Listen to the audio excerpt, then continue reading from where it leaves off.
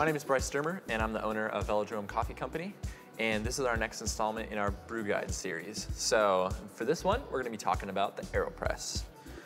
So the Aeropress, I like to call it my coffee syringe. It's probably the ugliest brewer that you can possibly own. It's a piece of plastic with some rubber and another piece of plastic. So it's got some good things and some bad things about it for sure. One of the best things about it is it's plastic, and that you can't really break it. You can throw it in your backpack for backpacking. It's definitely my favorite way to travel with coffee. Super simple. Another great thing is when you have it all packed up like this, you can put stuff in here.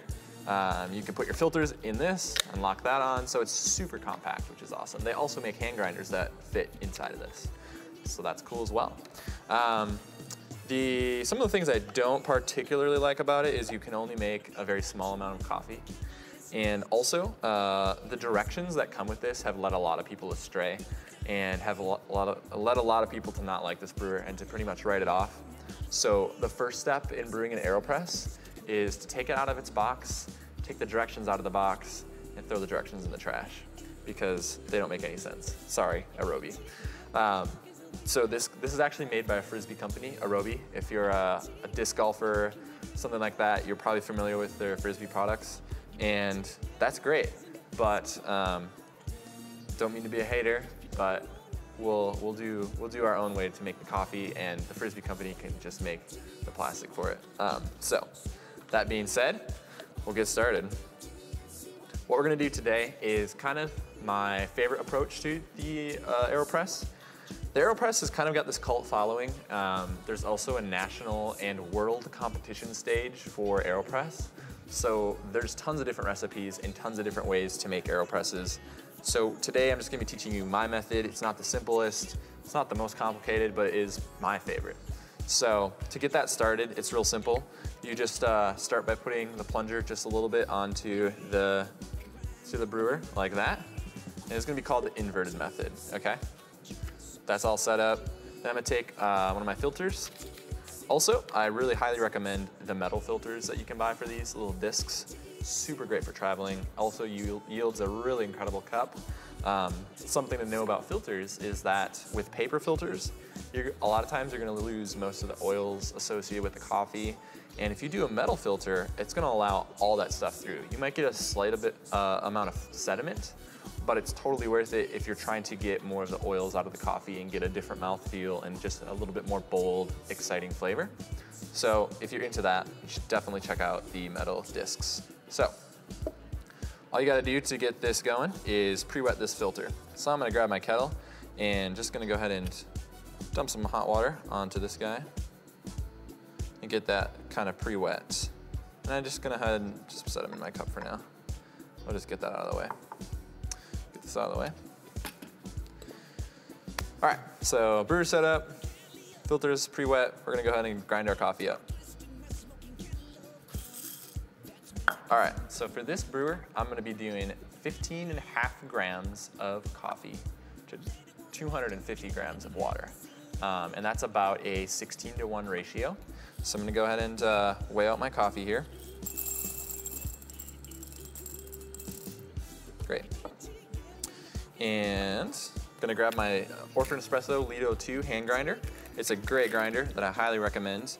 And if you have one, what I'm doing is one before a full turn. So when I adjust this, if you don't have this grinder, this means nothing for you, but if you do, I'm gonna do one before a full turn on the dial. So I'm gonna go one back.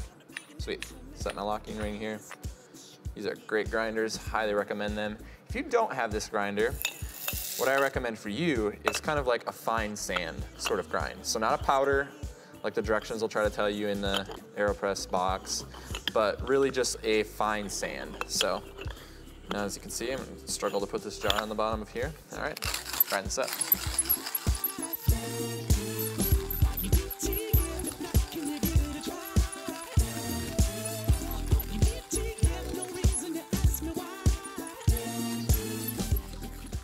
Cool.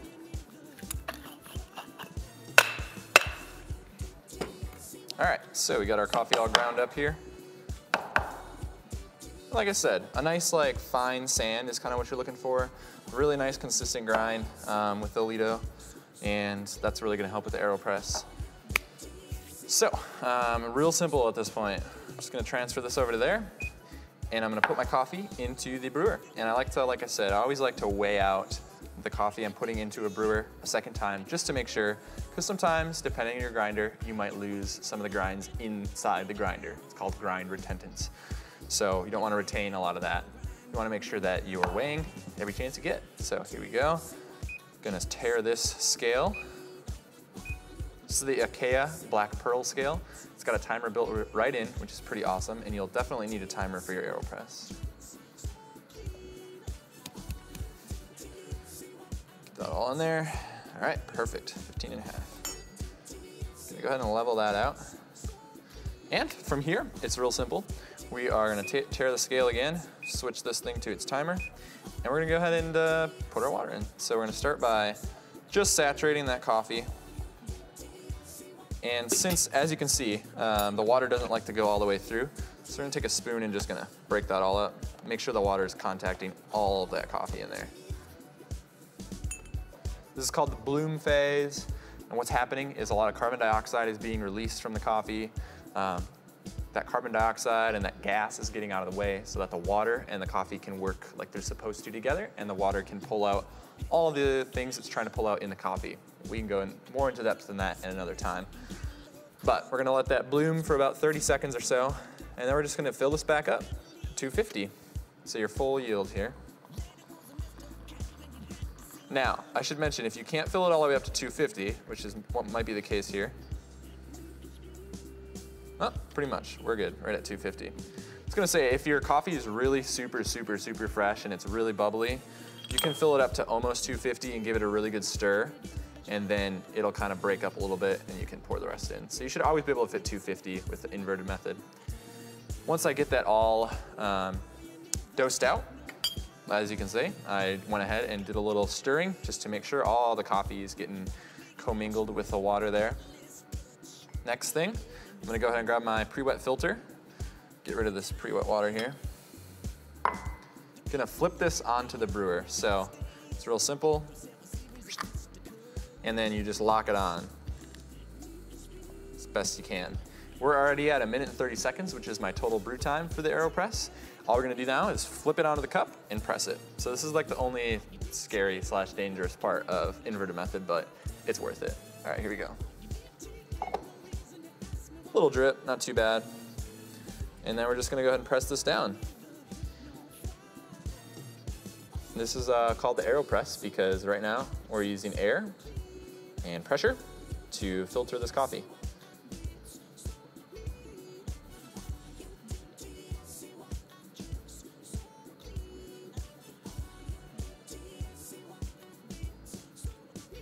Super. All right. Gonna take that off. Perfect. Filled this cup right up. All right, so that is the Aeropress, and I should mention that the reason I'm doing the inverted method with this is because if you are to do it opposite, where you lock your filter on first and you set it on your cup and you put your coffee in there and you do your thing and then you press it from there, you're gonna lose some of the water and coffee through the cup, through the filter while you're trying to brew, which isn't necessarily a bad thing, but when you do it this way, you're controlling all of your coffee and water the whole time, and then when you flip and you press again, you're not losing anything, which is kind of nice. The other really super great thing about the Aeropress is once you get done, it's so easy to clean. Basically, you end up with just this like puck that kind of forms, as you can see.